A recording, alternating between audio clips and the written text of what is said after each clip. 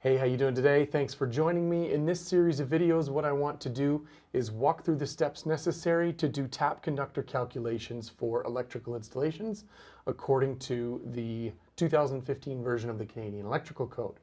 So first, what we need to do is define the difference between a tap and a splice. When we talk about a splice, what we're actually talking about is the combination of two or more conductors that are the same size, whereas when we refer to a tap, we're actually combining multiple sized conductors under one termination, or a lug with multiple terminal points on it, but we have different sized conductors terminating on that same point. So in the electrical world, it's very common to have taps and tap conductors, and what we're going to focus on in this series of videos is sizing tap conductors for taps that are coming off of splitters into overcurrent devices.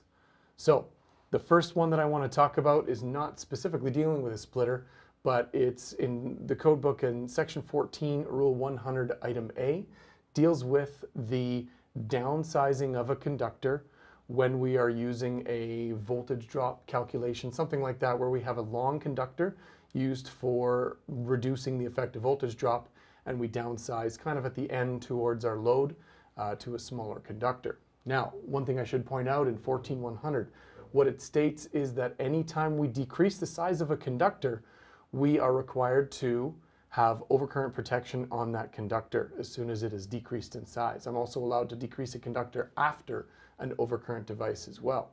So for the first one, 14100A, we're going to take a look at what do we do with that. So 14100A, okay, this rule allows us to, if I have an overcurrent device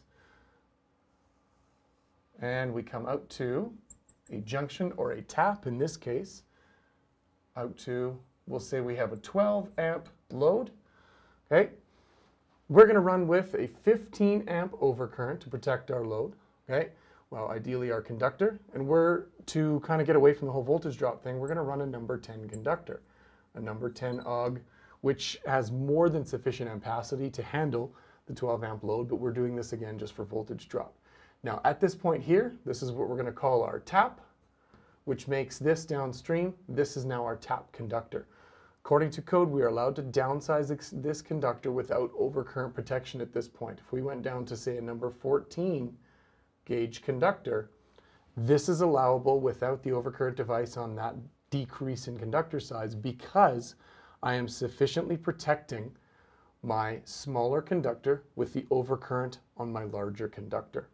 Okay, so this is the first in a series of videos describing steps taken for tap conductors where we don't need to add that overcurrent for decreasing conductor size. So thank you for watching, and stay tuned. Next video we'll take a look at 14100B, where we see tap conductors coming out of a splitter. Thank you.